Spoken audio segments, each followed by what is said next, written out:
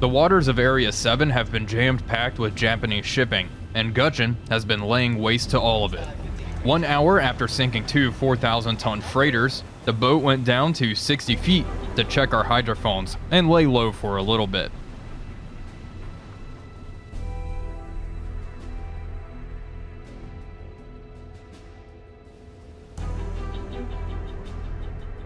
Almost immediately, our sonar operator, Petty Officer 2nd Class Dorney, picked up a lone contact closing in on our position.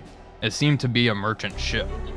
I ordered the boat to radar depth. We would begin to plot the contact and position ourselves for an aft torpedo attack.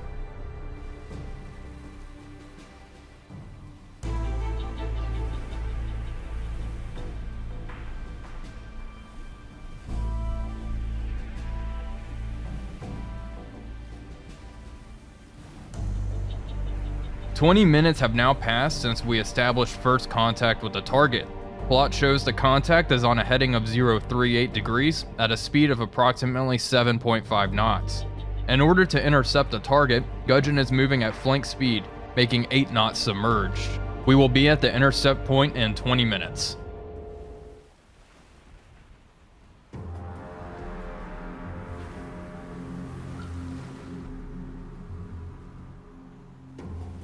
Air search radar has a new contact closing in fast on our position, down to 100 feet.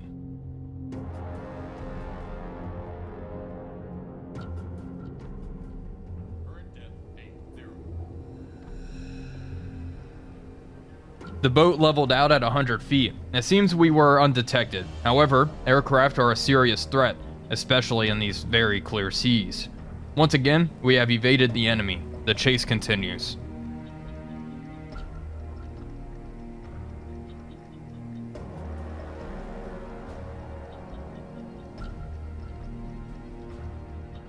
Gudgeon made her way up to periscope depth to check on our prey, and it seemed the freighter had made a course change.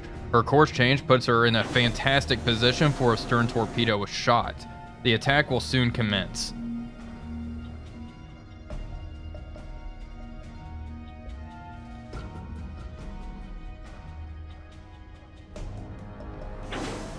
Okay folks, we are pretty much in an attack position for this freighter. As you can see, this thing is armed to the teeth. Let's lock on it and begin the identification process here. It is a merchant ship, even though, I mean, it's armed enough to probably be a warship. It's a good thing we are not slugging it out on the surface with this guy. I'm going to send 2 fish her way. We are lined up for a stern torpedo attack. It was fairly easy to get into position underwater, and we picked this target up almost right after the sinking of the last 2 freighters. And I think this might be her. Let's see here. Yeah, this is definitely her. Akagi Maru. 7,000 tons. Top speed is 19 knots. I am shocked she is only going 7 then. Alright, let's plug that in. What is the draft? 28 meters. Alright, and it is a cargo ship, of course. Let's pull up all of our goodies and establish range to target real quick. Okay, set. Range is 2,705 yards. Speed of the target is 7 knots. Mark, plug that in, turn on the position keeper. We are closing in on her position. We were recently reversing, now we are moving forward. Down scope. Let's man battle stations. And additionally,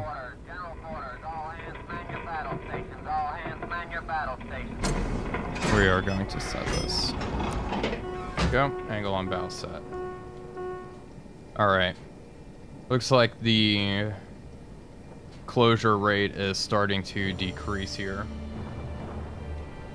as we start to move forward.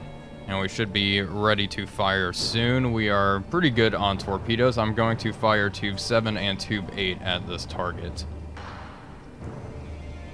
And we are closing nicely. Good positioning. Up scope. Lock on target. Looking pretty good. Let's open it. Let's check our torpedo settings, actually. Tube 7. low speed contact pistol. Tube 8, low speed contact pistol. Torpedo depth 5 feet for both fish. Alright, set. Open tube 7 and 8.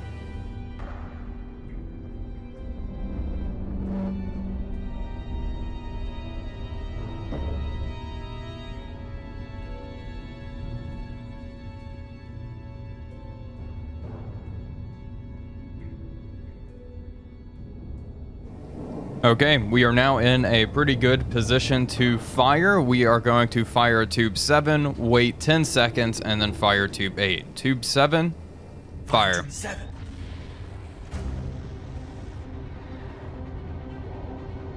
Alright, tube 7 is away. Waiting 10 seconds. Switch to tube 8 and get ready to launch this fish. Torpedo in the water. Okay, fire. 8. Tube 8 is away, down scope. And now we lay and wait. Runtime for the torpedo is 2 minutes and 3 seconds.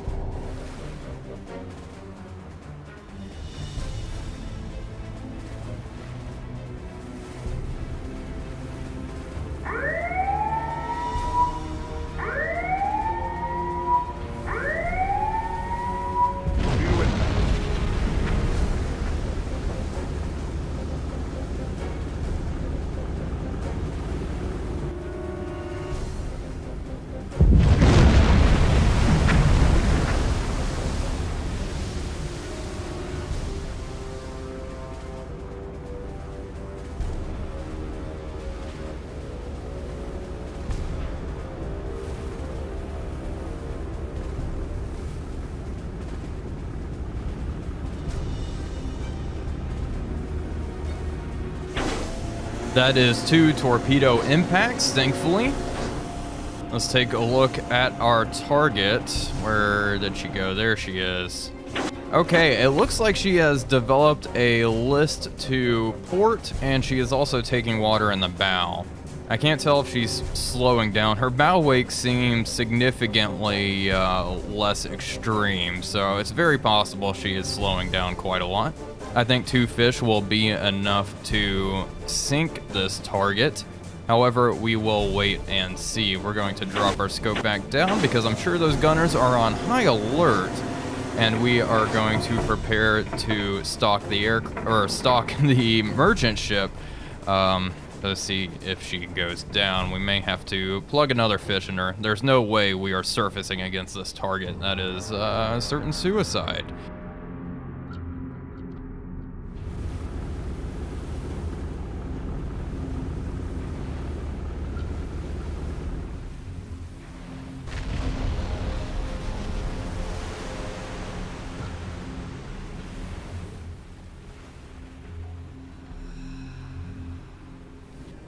There are aircraft in the area. We have a 0.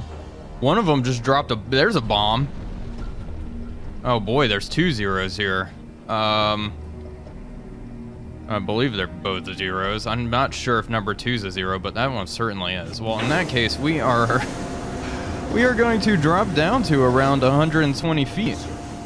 Just to avoid, just to avoid being attacked here. We're pretty high up. I mean, we're only at 60 feet, and it's pretty easy to see the boat when we're this close to the surface. So we're going to drop down. This target is being mighty stubborn, so we'll see if hopefully she ends up sinking here.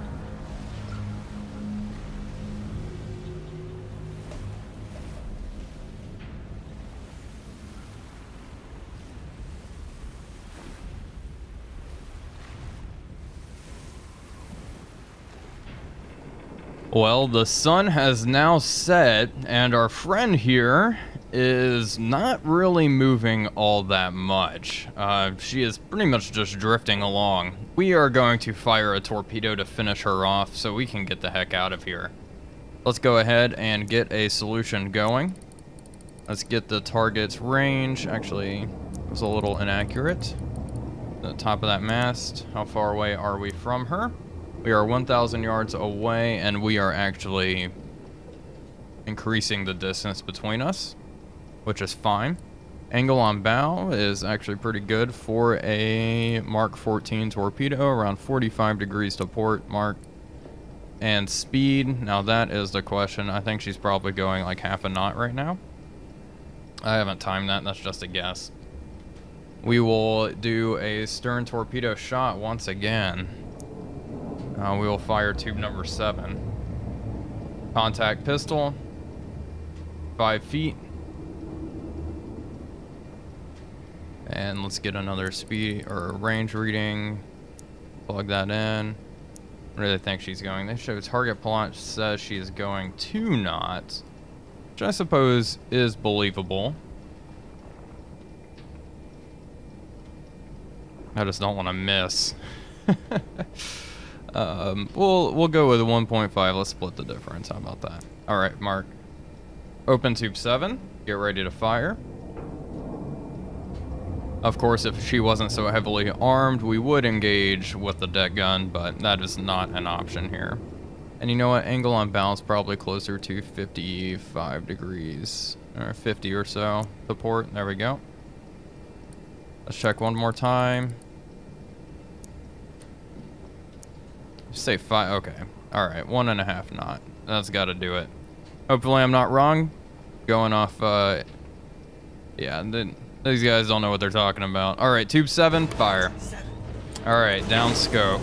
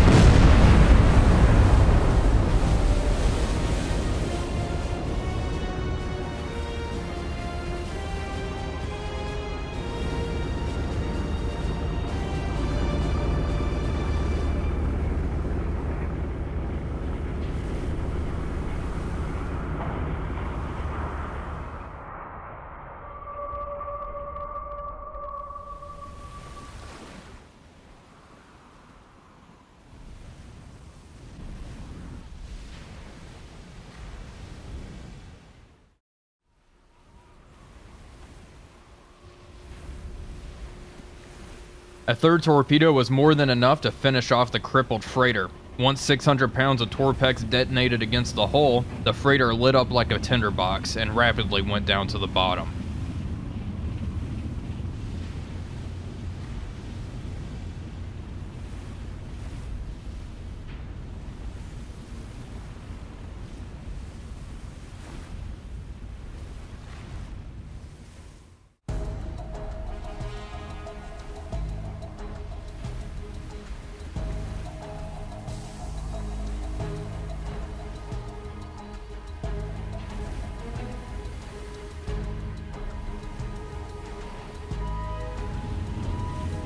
Gojin continued her patrol pattern in Area 7. No additional aircraft were detected as the sun set, and no surface contacts were detected until the early hours of the 22nd. At 0420, our radar operator picked up a lone blip bearing 328 degrees at a range of 6 miles. We would pursue.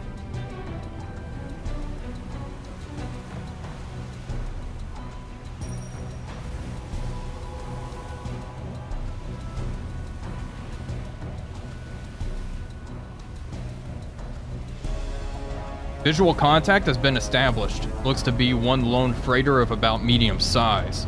The decision was made to engage with guns. Battle stations. General quarters, all hands man your battle stations, all hands man your battle stations.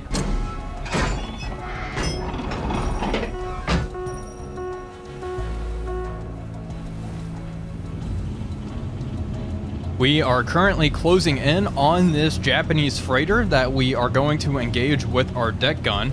As a matter of fact, I think we are in range now. You can see the freighter there bearing around 055 degrees. By the looks of things, she has one gun platform on the bow. I'm going to go ahead and order my deck gun crew to aim for the water line. We'll tell them to open fire here momentarily. You know what? Go ahead and begin opening fire now on the target. Let's reduce speed down to 2/3. Once we are being shot at, we will increase speed and try to throw their gunners off. I can't make out the gun on the bow there. Hopefully it is not too large. Hopefully it's something relatively small caliber. That would be nice.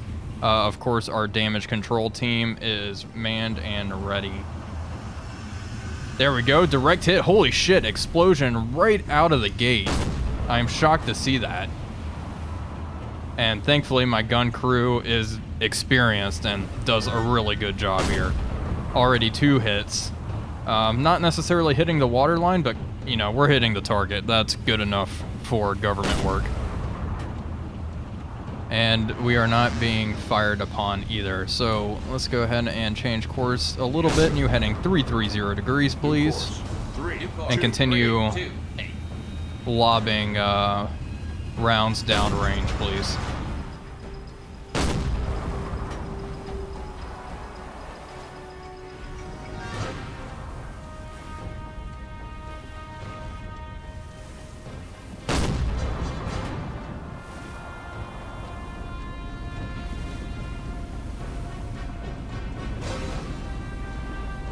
Yes, sir.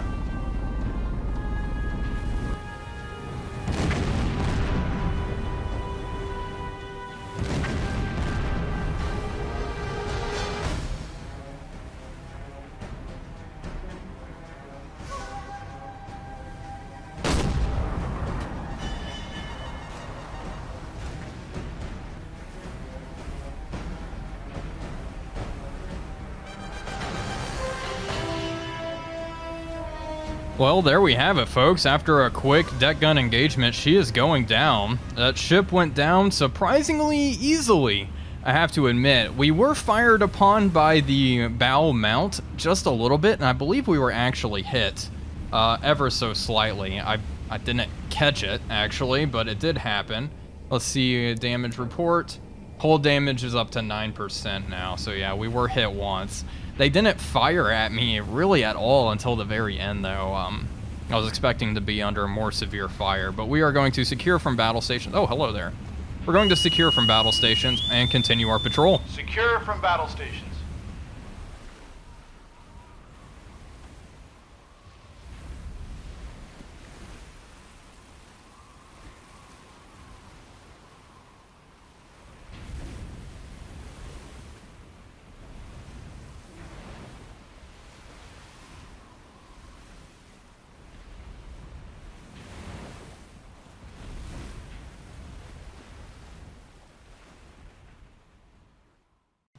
Emergency dive! Dive!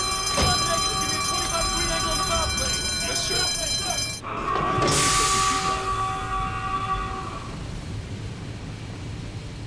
The remainder of the night was uneventful for USS Gudgeon, as was the morning. Early in the afternoon, however, air search radar picked up 2 contacts barreling our way. Gudgeon quickly submerged to 100 feet, narrowly avoiding danger. We will remain here for at least an hour before popping up again to continue the hunt. Well, folks, that's all I have for today. I do hope you all enjoyed the video. If you did, please be sure to leave a like and comment, as it really does help out the channel. But until next time, this is Wolfpack345 signing off, and I will see you all on the next one.